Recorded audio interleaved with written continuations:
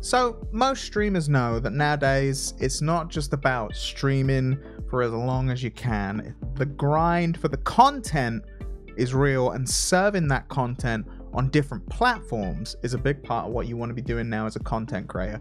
You want to be getting your video on Instagram, you want to be getting your video on YouTube, you want to be getting your video on TikTok. And consequently, something you might want to do is record your face cam and your gameplay separate to when you're streaming. So let's discuss how we can do this. So why would you want to record your face cam and your gameplay separate to the actual recording of the full stream? Well, reactions. They are a big part of what makes gaming content so unique. You get super scared playing a game of Phasmophoria. You get super hyped playing a game.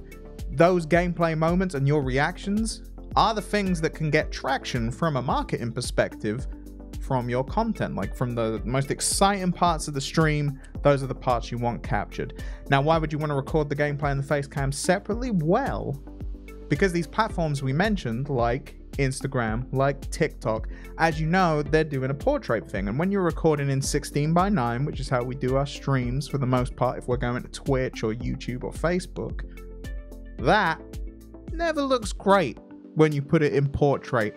Your camera, like the actual reaction of you, is now tiny on like a phone screen that people are watching this stuff on, and you can't see it anymore.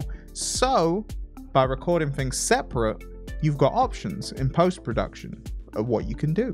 So let's discuss how you can do that. So this is super easy to do in XSplit Broadcaster. First, you want to set up different sources for your gameplay, for your face cam, and then just obviously all your usual scenes for a stream. Then create new recording outputs. Set the record target to the scene you wish to record. Now, I recommend using hardware encoders if you've got access to them, because you're going to be encoding 3 separate things now. So stuff's going to get going. Fans are going to get going on your computer. So if you've got access to hardware encoders, I suggest using them. Then you just start recording whenever you're ready to go. You can actually set macros in XSplit Broadcaster that can set it so all of this starts recording with just 1 to 2 key presses. So it's easy to do once you get going.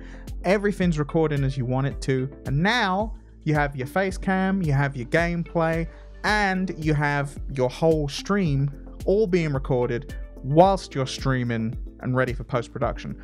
Also, I recommend using multi-track audio on your recordings, because then you can separate out the gameplay, your voice, all that stuff in post-production, and you can kind of mess with things for the video that's going out on TikTok. You can really elevate the parts you want to elevate or de-emphasize parts you don't want to elevate for the Instagram reel. Like, you're good to go. If you have any questions about this, let us know in the comments below. If you've enjoyed this video, do give it a like, and do be sure to subscribe to our channel, because we've got stuff coming out like this all the time.